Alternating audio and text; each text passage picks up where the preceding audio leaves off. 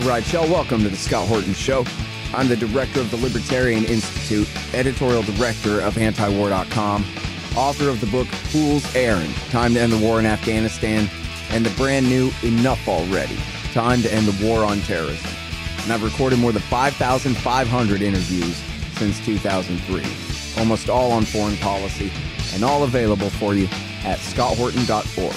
You can sign up for the podcast feed there, and the full interview archive is also available at youtube.com/Scott Horton Show.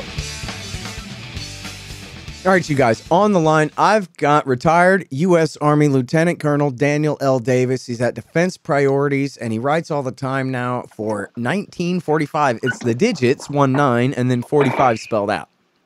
And I guess that's all about the nukes, before and after the nukes, before and after the end of World War II and the rise of the New Order. The American liberal, rules-based international order of governance and cooperation, otherwise known as the American Empire. And here he's got a few great ones, including, to start, David Petraeus is wrong. Boy, there's an evergreen statement for all time. The Afghanistan war was never winnable. Welcome to the show, sir. How are you doing? I'm doing really good, Scott. Thanks for having me back. Happy to have you here. And you guys, I didn't really give this man his due.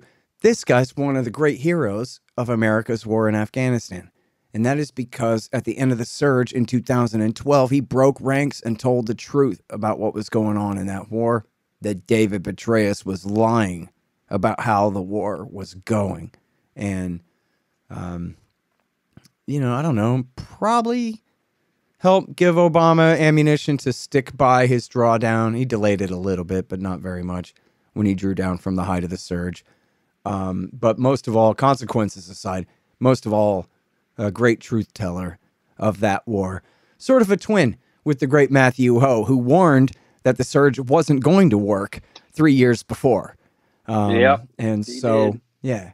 Anyway, very happy to have you back on the show. And would you just remind us, Danny, and I should have mentioned too, with H.R. McMaster and under the command of later Colonel Douglas Macgregor, you were involved in the great tank battle of Iraq War I, famously there. And then you were in Iraq War II, as well as Afghanistan, which is important for people to know, and decorated with Bronze Stars and all these things.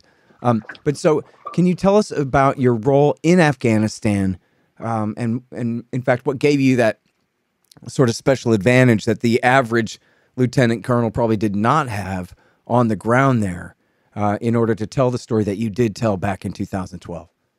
Yeah, as it turned out, I would say maybe the most accurate window and ability to see what was going on the ground, possibly of any single individual in Afghanistan, because I was the chief of the Army's Rapid Equipping Force, which was an organization created during after the 9/11 wars had started to get new Army equipment through the bureaucratic hurdles a lot faster, so that when new equipment needs emerged during conflict, that the units didn't have to wait years to get it, because obviously they would be rotated out by then.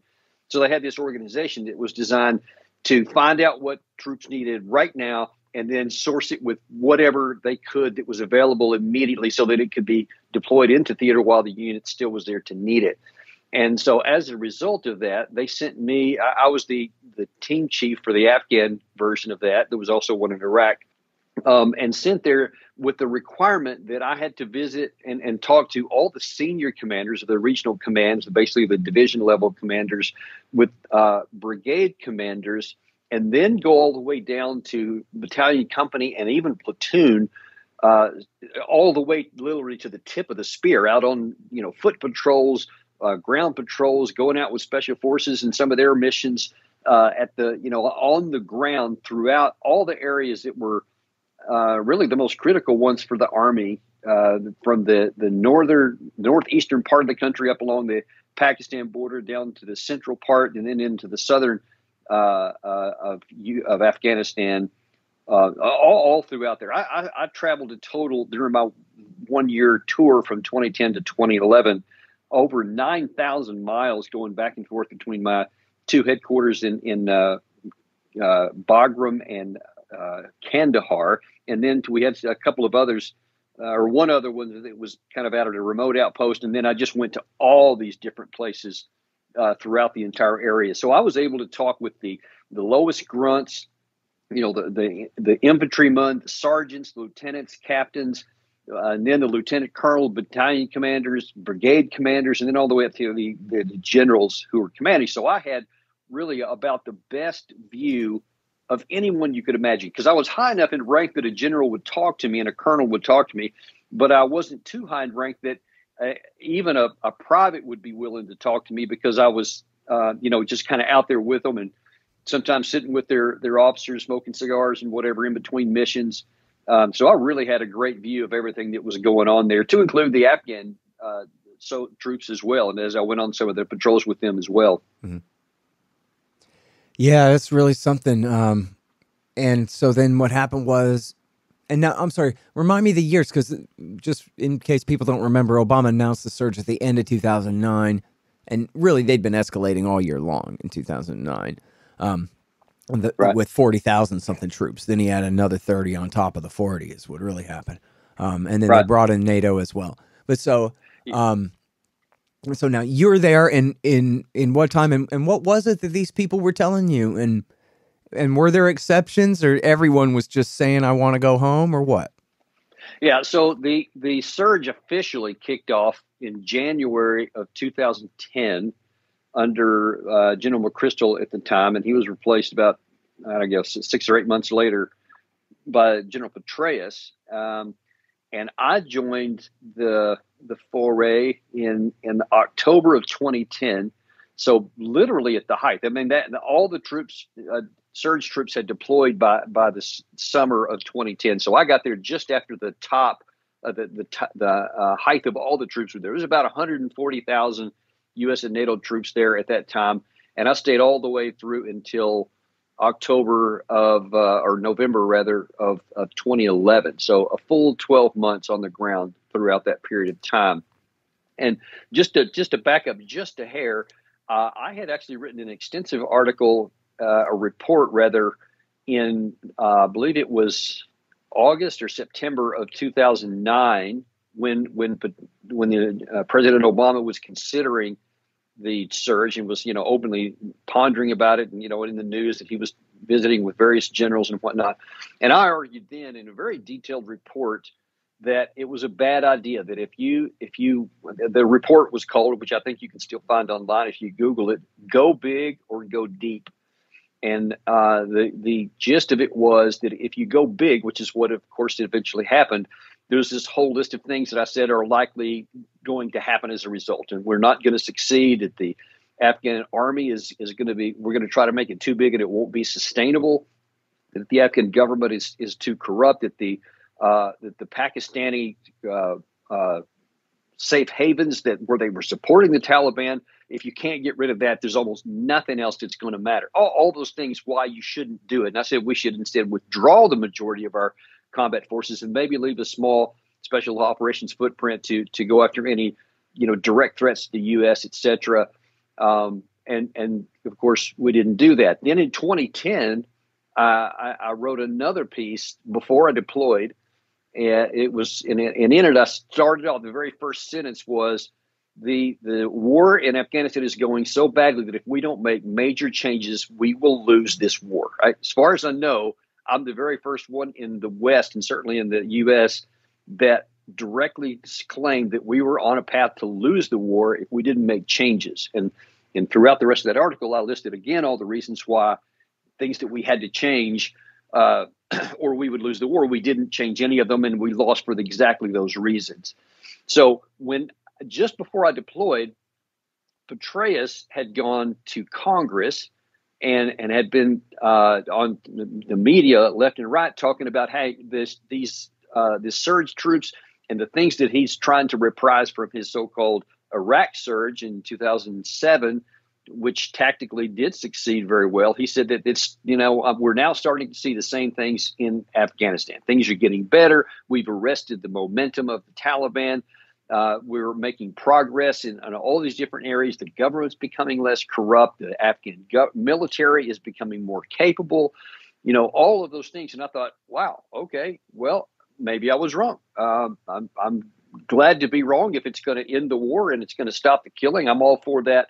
And so I was actually looking forward to going there and to being any kind of a part of something that's going to, help usher this in. And I thought, man, it would be great if I could be there when the war ended. That would be super cool to be a part of something, to see this successfully ended.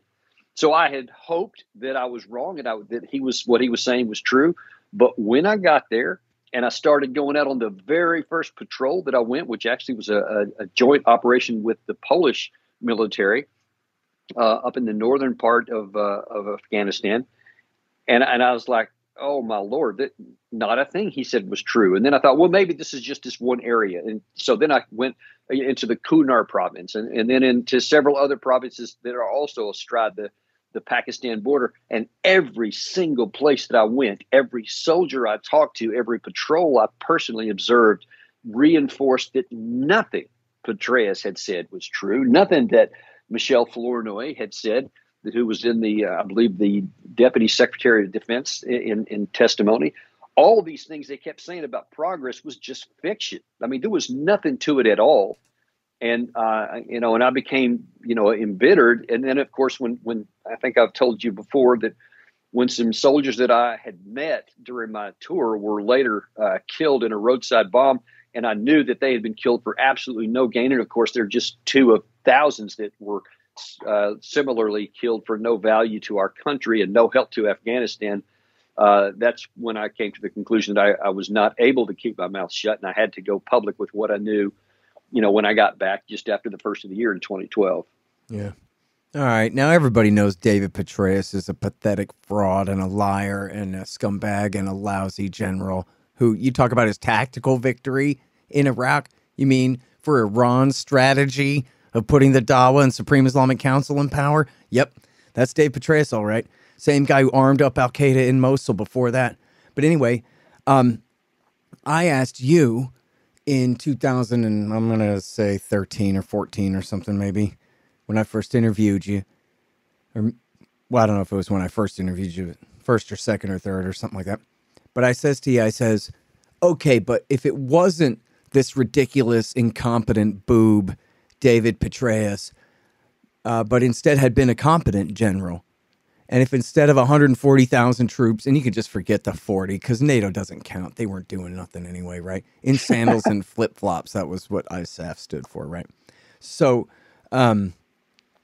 if I said to you then, I said, if it had been a competent general and he had not 100,000 troops, but 500,000 troops, like the coin doctrine says, well, what then? I mean, might that have worked, or it still would have been a fool's errand? And you said it still would have been a fool's errand because the more we escalate, the worse it made it. And short of, I guess, just carpet bombing the place with H-bombs and eradicating the people you're trying to pacify, you're just not going to pacify them. You put in 500,000 troops, you're just going to make 1 million more insurgents. Forget it. And that's where the title of the book, Fool's Errand, came from, was that discussion. But so, I mean, do I remember that right? Am I paraphrasing you there correctly? That this thing was just hopeless, right? Yeah, I mean, hell, the Russians killed 1 million people and they lost. Yeah, right. And I will never forget, before I deployed on that second one to Afghanistan, I actually had sat down with Matthew Ho, the great Matthew Ho you mentioned a minute ago. And he's the one that first told me, because, he had been on the ground and of course he had resigned to great fanfare over the policies. And I remember so clearly when he told me at one of our first meetings, he said, the more you send over there, the more enemies you're going to make, because these people historically and culturally over centuries have viewed all foreign militaries as occupiers, no matter what anybody says, no matter what good things they may do. And if you send over a large force, and the Soviets proved it, if you send a large force, then you're just going to create more enemies and there's going to be more casualties. But you are definitely not going to succeed militarily. And it just took us 20 years to prove that that was still true. Well, look, I mean, this was even the doctrine of Petraeus and McChrystal themselves, right? This was McChrystal's doctrine of heroic restraint. Don't fire unless fired upon 3 times, or, this kind of thing. Because every time we kill somebody, not just an innocent civilian, but an insurgent fighter who actually also is just a civilian, only with a rifle, we create 2 more. And or 10 more. It was for every 1 we kill, we create 10 more. For every 2, we create 20. And so that's why our soldiers were supposed to try to act like, the regular infantry were supposed to try to act like traffic cops, while the special operations forces only go after just the bad guys at night, this kind of thing. It was total nonsense. And they gave up on it within a couple of months, right? They quit Marja, or quit trying to pacify under their counterinsurgency doctrine by the end of March 2010. 3 months, and they were done. They didn't even try it in Kandahar City whatsoever.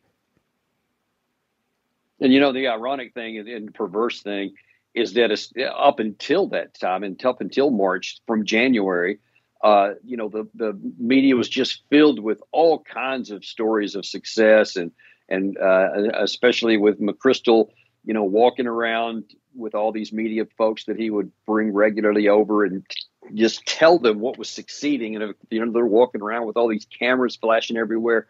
And in America's like, okay, cool. The government in a box, all that stuff worked. And now then they're pushing the Taliban back, and the people are supporting their all of it was fiction. None of it was true. And you see it was very quietly abandoned after that, and they moved on to other things. But they were sure not quiet when they were selling the fiction. And unfortunately, as you said at the top of this show, it's all about perceptions. And they left people in the United States who watched those first episodes, if I can use that term, from McChrystal and et cetera, that things were going well, that things were on the path. And then, of course, Petraeus, in that same month, we have to point that out, of March in 2010, he also starts telling everybody that things are going better and things are succeeding across the board, et cetera. And all of it was fiction, but it has the implication on members of Congress who none of whom actually go into the combat zones. Some of them went to Afghanistan to be briefed and shown the dog and pony show, as it's called. But most don't know anything. And certainly the American people only know what they're being told, and they're historically believe what a general's going to tell them, because of course he's not going to lie to us. And that's the impression. That's why the war kept going year after year, because they keep hearing and have the impression of success. And then they just, they kind of wonder, well, why does the war not end? But since the only message just relentlessly imposed on the American public is this fiction of success, that's why it was continuing to be popular to support, because Americans at their heart want to help people. There's so many really good Americans, so many great soldiers that I've met with who were given these impossible tactical missions. You mentioned them a second ago about how they were told, to go after the hearts and minds and try to, not kill anybody that's not supposed to be, to all these things. They did that sincerely. They did the best they could to accommodate that. They genuinely wanted to help people, but they're given an impossible mission, and all it does is get them killed, get them with PTSD, traumatic brain injuries, or just frustration, and then all these, innocent civilians in Afghanistan killed for no reason at all because of the fiction that was perpetrated. Yeah. And, I was mentioning to Matthew Akins, who I was interviewing earlier, the freelance reporter who covered the Afghan war, about how there's this clip. You may have seen it. It's in my YouTube margin all the time. YouTube's been trying to make me watch it for years. It's this guy's wearing a kind of brown sport coat, and he's smoking a cigarette, and he has kind of long 70s hair. And it says Vietnam veteran talks about his experience. And it's about 15 minutes long, something like that. And he just sounds exactly like he's talking about the war in Afghanistan. It's more brutal in Vietnam, what he's describing. In fact, he says his first day there, he was a Marine. His first day there, he walks up and Marines are throwing these old people off a bridge. And he's like, whoa, what in the world? But anyway, same story as Afghanistan, essentially, that as I heard numerous times reported, and I guess in the phrase of a question for you is, how often did you hear this? But I definitely heard it reported numerous times throughout the war where soldiers would say, listen, the only mission here is trying to stay alive long enough to go home. That's it. Keep your buddy alive. Remember the guys talking about, yeah, my job, I'm a bullet sponge. I just, I hope I don't get one in a vital organ, but my job is to go out there and get shot at, which sucks. But nobody thought that they were nation building anything over there other than some State Department goon hiding behind a wall in Kabul. But no I'll specialist say out there believed that this was some of actually them did. happening or something. Some of them did. They got there with that belief. They believed that's what they were Right. doing. When they got there, they tried to get that done. But yes, to answer your question, absolutely, I did. In fact, I wrote on this in the Armed Forces Journal piece. I specifically recorded a key area in the southwestern part of the country. I'm sorry, southeastern part of the country, where the unit had suffered all kinds of casualties in the Arghandab Valley. That's where it was. I remember now. And that's exactly what the commander told me, that he said, now they just want to stop the bleeding. They don't want to lose any more soldiers because they had lost a bunch in the first quarter of their deployment. Their first sergeant was killed. And I remember so vividly the commander telling me that he was just agonizing over, when his tour was over, how he was going to go and talk to the wife of his, senior enlisted guy, his first sergeant, and explain to her why he died. What was he there for? What value to the nation, to the unit even was it? Because he said there isn't any. It was just I think it was a roadside bomb that got him, or one of the assassination groups from the Taliban that were busy with snipers. That was the two biggest killer. In fact, that was the primary killers. And he said that they didn't. He knows that they're not accomplishing anything, so they're really just trying to keep their guys alive and not putting them in foolish situations where they could, end up getting in firefights and getting killed for no value. But it's a struggle because you're there on a mission. You don't get the choice. You don't have the flexibility. I didn't have the flexibility to just not do my job while I was there, or to just leave. You can't. So you have to do the best you can to keep your troops alive. While still, though, obeying the orders that are given to you. And it's just such a conundrum, and it's just a criminal that we had to put our soldiers in such positions to have to make those kinds of agonizing phone call or visits to the widows of the soldiers that they lost, and trying to not create any more widows by getting anybody else unnecessarily killed, and still accomplishing the mission that you're ordered to every day. It is just a horrible situation that should never have happened. Yeah. So now, a year and a half after Fool's Errand came out, the Washington Post published the Afghanistan Papers, which was essentially debriefings of people involved, civilians and military, involved with the war, that they gave supposedly in private. I don't know how candid all of them were being. Some of them were being quite candid. Some of them knew this is going to leak out someday and were clearly being guarded for that reason. But it's, I don't know. What'd you find in the Afghanistan Papers when that hit? Well, yeah, I mean, other than the part where it goes, Horton was right. You could just read Fool's Errand and you'd be good.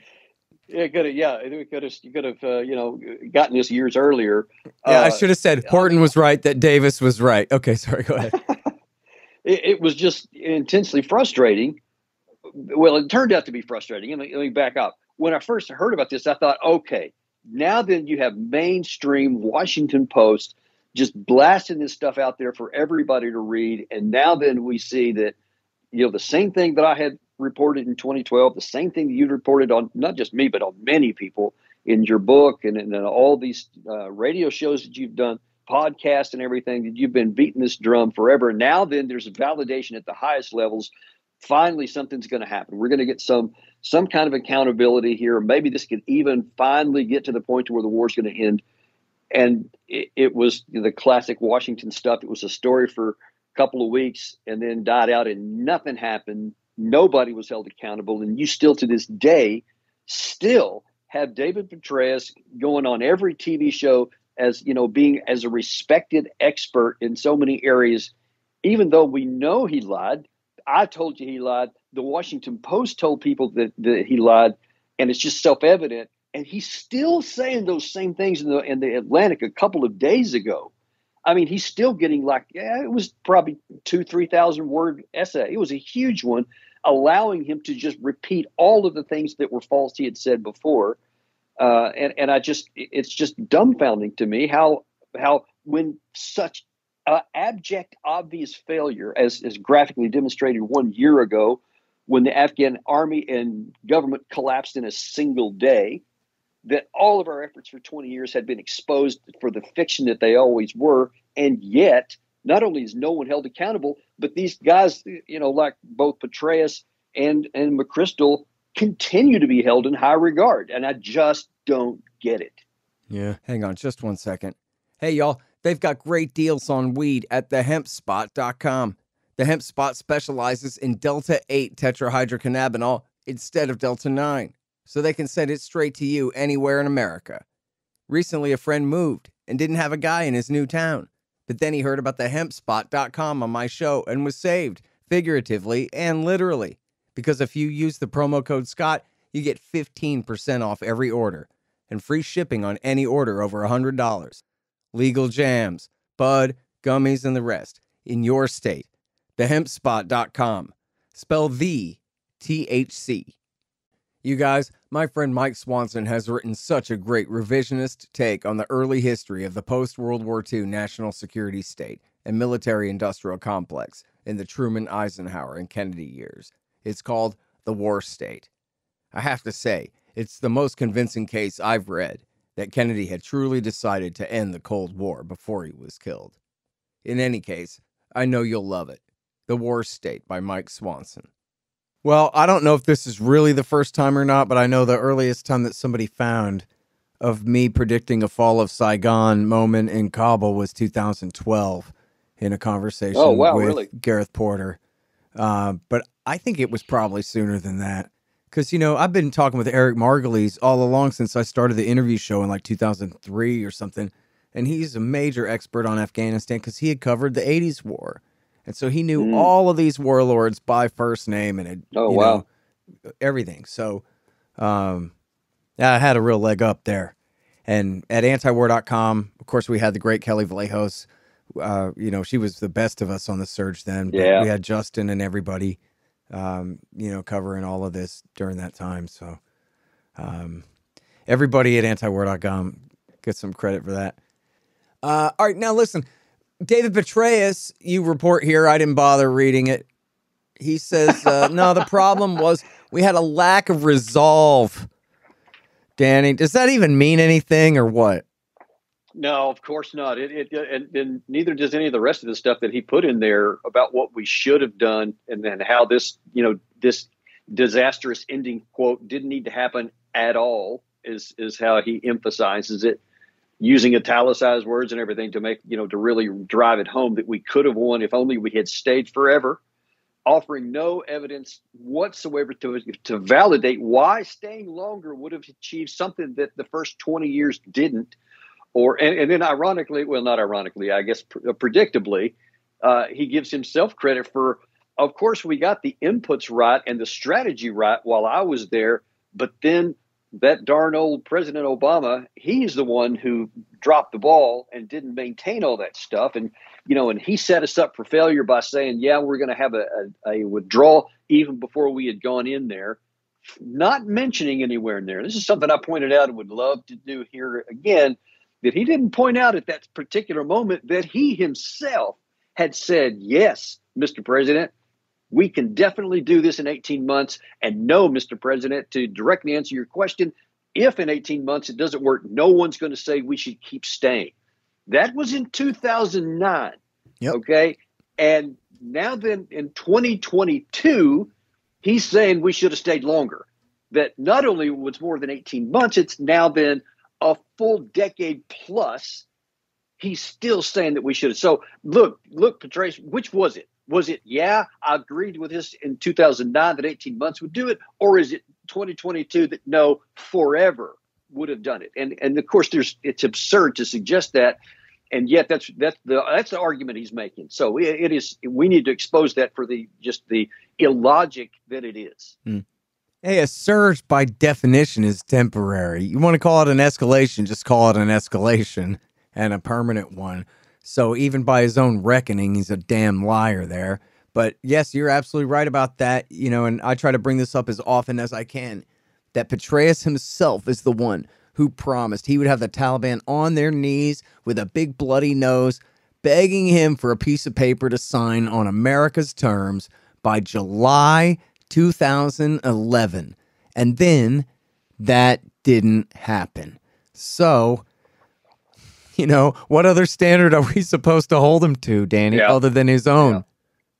Other than his own. That's a good way to put it. And, I just long for the day when the media and the reporters, across the board start calling him out on those things and saying, wait a minute, here's what you said, here's what you said, here's what you said then, and here's what happened, and here's what you're saying now. Please reconcile these irreconcilable positions.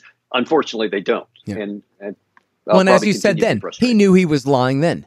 Just like he knows he's lying now. One of the big tells back then was he would say, well, we're having all this success, as you paraphrased it earlier too. They never said victory.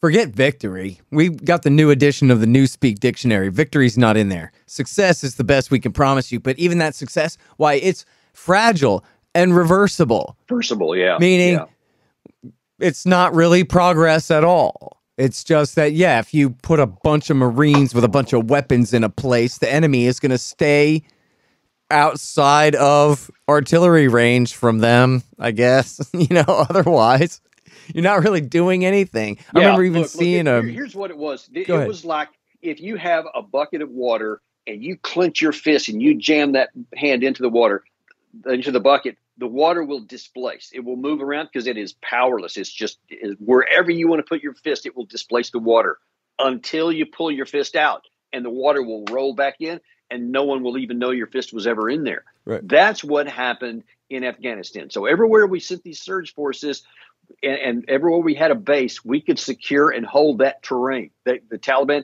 did not at any time, not even a tiny little meter of ground, take from us. They couldn't. But the second we left every single place we were at, they just rolled back in as though we were never there. Yep. And that was always going to be the case, and it was always predictable. But that's, they brought the camera crew in when the hand was in the water. It's just, look how strong we are. And then the cameras left, and then the fist came out, and the cameras never went back to see the obvious. Yeah. Well, and they also, as part of their heroic restraint, had these rules where no group is allowed to go more than this amount of distance in radius away from their fire base. So you essentially have just these little bubbles where the Taliban doesn't go because they'll get shot, but they know. Absolutely. Yeah. So I even saw like a graphic. I'm almost certain it was a military production of a slide that showed like a map of southern Afghanistan from some kind of sort of, 3/4 angle that showed like little bubbles on the map. This is where our guys are, and there's a little bubble of what they call stability, right? The peace of desolation around our little fire bases. But everywhere we're not, the Taliban still is. And it's their Islamic Emirate. We just didn't call it that until they sacked Kabul, but that's what they called it all along. Right. And it already was there. It's just funny to see it represented like that. Little bitty bubbles across the Helmand province, What I did in so many of those cases, to include that one I mentioned a minute ago about the joint patrol with the Polish groups, is that we would go on these long patrols either through cities, walking through villages or whatever. And I remember so vividly talking with, at that time, the platoon leader that was leading the patrol for the Polish. I asked him how often he went through this particular village, and just to give you a sense of how that happened.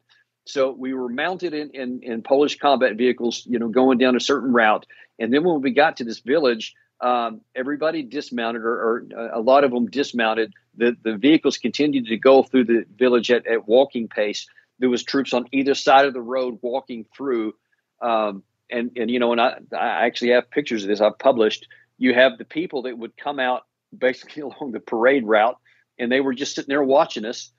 Some men were sitting in some places, and kids and girls and little girls or whatever were watching from their windows, some on top of the buildings. And then we got to a rally point at the end of the village. Everybody mounted back up, and we continued on to roll to the next place. And I asked the platoon leader during that last halt before we remounted, I said, how often do you come to this town? He goes, about once every 6 or 8 weeks. And I said, well, do you meet with like the village elders or anything? Or do you have any kind of engagement with them? He goes, no, it's a presence patrol. And I looked back at those pictures subsequently, and I'm like, here is this group of 4 or 5 men on the side just sitting there watching us. And I'm like, for all we know, those guys could be talking openly about, planning the next attack against us, and no one would even know it because we don't speak their language, and they didn't have any interpreters with them. But even if they didn't, the second that we left the ground, that's all there was. And then the Taliban was there. A separate one. Let me tell you about this one. A separate one in the really close to the U.S. patrol. I believe it was the 82nd Airborne, very close to the Pakistan border. We again went to a village, and they were actually getting biometric data at that time on all the Afghan people they were collecting, so that they would know who they were to allegedly to ensure their safety and whatever. But I saw such anger in some of the faces because we were going into this village, and we asked them, are the Taliban here? No, absolutely not. No Taliban here. Definitely they don't come here. And so we did this biometric stuff. We left, and before we left, some of the Afghan guys who were kind of doing patrolling around the village while we were in the inside of it captured a Taliban guy who had some bomb making materials physically on him. And they took him to the village elder who had just said there are no Taliban here, and they go, "What about this guy? Oh, I don't know where he came from." Well, then he subsequently says, "Look," he goes, "Here's the thing, man. Yeah, there's Taliban here, but every time you guys come here, you put us at risk because they come and shake us down afterwards. So hell no, we're not going to do anything for you because all it's going to do is put us at risk because you're going to leave and not come back." And that was endemic across the entire country. Everybody was like that. Nobody was ever going to side with us who was going to leave. Whether Obama set a deadline or not, everyone knew we were eventually going to leave. And the Taliban, who are Afghan people for the majority, are always going to be there. So that was always the case. And one of the other practical, fundamental reasons this was never a winnable war. Man, the lack of resolve I hear in your voice there. All these rational arguments, Danny, they make so much sense. Look, the country is the size of Texas, which is, if anybody's ever been to Texas or driven across Texas or flown near Texas and seen it out the window or anything, it's really big. And it's Badlands too, right? Mountains and deserts and warriors with rifles all over the place. So who would try it? Oh, and landlocked, not just a nation away from the sea, but behind a mountain range too. So to even get there, you got to take a highway for 1,000 miles before you can even take a left and get where you're going. A little bit of a difficulty there. Yeah. All right. Now, sorry, I'm going to let you off the hook in just a minute here, but I want you to talk about the real argument here is about staying last year. That irresponsible Trump and his peace deal, Biden should have backed right out of it, and he should have said, Taliban, we're staying, get used to it. And we'd still own that Bagram Air Base, and then we could still kill bad guys, and everything would be great. And quitters never win, and so it's all the Americans' fault. After all, they could have stayed, right? The Taliban had no actual literal firepower ability to force a full American withdrawal. In fact, we just take every last soldier in Germany and put them in Afghanistan in a week, and then escalate the war right back up again and stay for until the dollar breaks. And so therefore quitting is losing. And it's just because of, Joe Biden's fecklessness and that kind of thing. And so what do you say to that? Yeah, I shake my head in astonishment that this even has to be said out loud, yet it does, because we have proven over 20 years, and for all the reasons that we just talked about in this whole podcast here, that it was a physical impossibility, as close as it could possibly come to being an unwinnable war, meaning under any circumstances, with any amount of inputs or numbers of troops or years of service, et cetera, to win this war. It just never was. And, we've been arguing.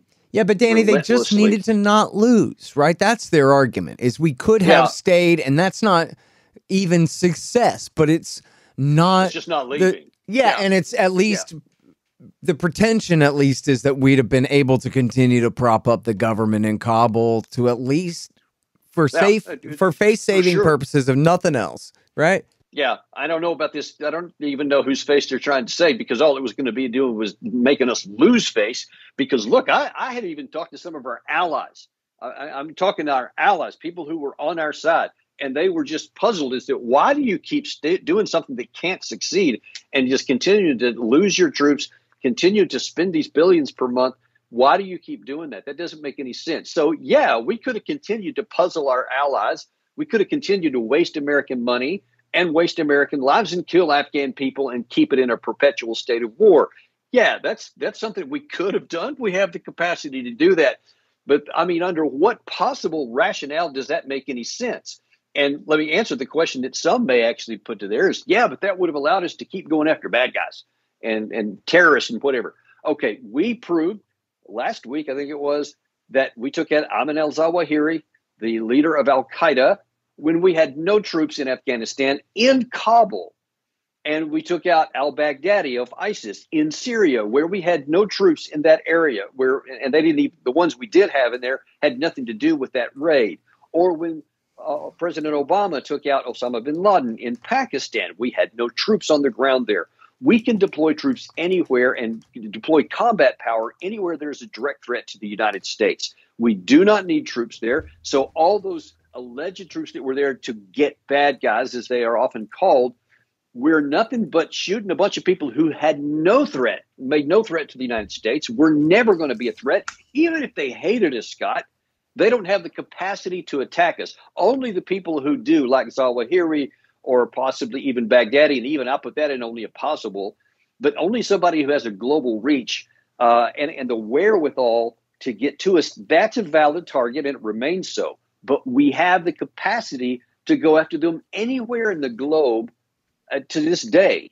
And we do not need those. So those troops that we had in Afghanistan were a drain on our security, because it was a drain to go after things that weren't even a threat to us. And it cost us potentially our intelligence ability to look for those that might represent a threat to us.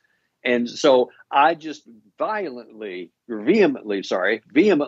reject anybody who says that our security was threatened because we withdrew troops out of Afghanistan, because we have proven it does not. Yeah, and boy, for all their crocodile tears about it, they sure forgot all about it a minute later, and especially all about the women and girls that they cared so much about who are now going hungry. And thank goodness all the other nations of the world are stepping up to feed them, because otherwise they're just completely out of sight, out of mind. You know, if they're not within 1,000 miles of our Green Berets, they don't count. So what difference does it make, you know? It's pathetic. And yeah, I mean, they act like, yeah, we could have just left our, 5 or 10,000 troops at Bagram, and then that just would have been fine. As though they wouldn't have had to dump another 50,000 in there to fend off the new Taliban offensive at that point. The Taliban somehow were going to acquiesce to that, when all they'd acquiesce to was that we'd promised we were leaving. And they said, okay. That was always their demand, was get the hell out. Yeah. And look, and I commend President Trump for coming up with that deal, even though he took a lot of heat. And I commend President Biden for following through and getting them out of there. And because he took a lot of political heat, he took heat that nobody else would take, even Trump. Trump could have done this while he was in office. He actually said he was going to do it before he left at the end of 2020. And unfortunately, he didn't follow through with it. I really wish he had. If he could have gotten a lot of the credit. And ironically, if he had gotten us out under that time frame, probably the Taliban wouldn't have been able to roll in before we had left, because they still were too far out. But the additional time that gave them time to make their deals with the Afghan soldiers so that they didn't fight. It's not that the Taliban won the fight. They just made negotiated deals with the Afghan people to not fight and just hand the place over, which is exactly what they were doing when I was there. They just did it on a larger scale. Mm-hmm. And all that was predictable. So I'm glad that it's over, and I regret that You have people like Petraeus still making money off of it and still being listened to, but at least we're out and no more soldiers are being killed. Yeah. And listen, that is such a crucial point, that even when it comes all the way down to it at the bottom line, how did they screw up the withdrawal? By delaying it, by not getting it over with. The thing was supposed to be over by the first day of hunting season. Instead, they kicked the can till the end of the summer. And so the Taliban, as you're saying, took the whole country while they're leaving. I do need to address that. Yeah, I'm glad you brought that up. The deal that Trump made, even though he said he was going to get out before the end of 2021, he didn't. No, I'm sorry, 2020, he didn't. But the plan, the agreement was that we would be out by May of 21. And if Biden had just stuck with that and followed that path, then we would have been able to get out in complete order according to our own timelines, and there would have been at least the facade of a government still standing when we left, because the Taliban had not progressed far enough to be able to do that. But the time that Biden delayed on not making a decision until I want to say after the deadline had passed, then that's when he came up with the August 31st one. That gave the Taliban the critical time they needed to be able to make the deals in time to just walk literally into Kabul. And if it hadn't happened for that, then those 13 soldiers that died and the 200 civilians that were killed at the airport all would be alive today. You just have to admit that's the truth. Yep. All right, man. Well, listen, you're an American hero, and I really mean that, and I really appreciate your time on the show. I wanted to talk about Ukraine and China too, but then I figure, we only have 15 minutes before we're really pushing our luck on time here, and I figure I'd rather pick this up. Those are going to be around a while, so I'll look forward to coming back and talking on those, because there's a lot to be said there too. Yeah, absolutely. If we're not all dead in an H-bomb war, I'll meet you back here next Friday, if that's all right. Sounds good. Okay, great. Thank you so much, Danny. Really appreciate you. All right, you guys, that is the great Daniel L. Davis, retired Lieutenant Colonel of the U.S. Army. Read him at 1945. It's the digits 19 and then the words 45.com there. And so first of all, we have David Petraeus is wrong, of course, about Afghanistan. And then China's military was built to defeat America in a Taiwan war. And Ukraine needs a miracle to drive Russia's military out of Kherson. Those are two great articles that we didn't get a chance to talk about today, but you can find all of that at 1945.com. The Scott Horton Show, Anti-War Radio, can be heard on KPFK 90.7 FM in LA, APSradio.com, antiwar.com, scotthorton.org, and libertarianinstitute.org.